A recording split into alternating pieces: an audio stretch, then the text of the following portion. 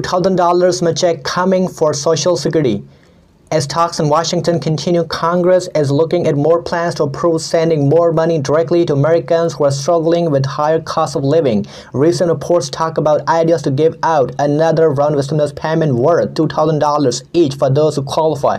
One proposal wants to quickly send $5,000 stimulus payment to people getting Social Security benefits. Prices for important things like food and gas are rising a lot and hurting seniors with fixed incomes. Lawmakers wanted to get these vulnerable groups extra money faster by taking it out of future Social Security checks. Supporters say giving $5,000 now would help cover increased expenses in the short term. Taking it from later checks aimed not to aid long-term costs. For other eligible Americans, the plan talks about sending $2,000 direct payments. Beyond direct money, recent reports show both parties want to include more stimulus as part of must-pass bills to fund the government when the current budget period ends.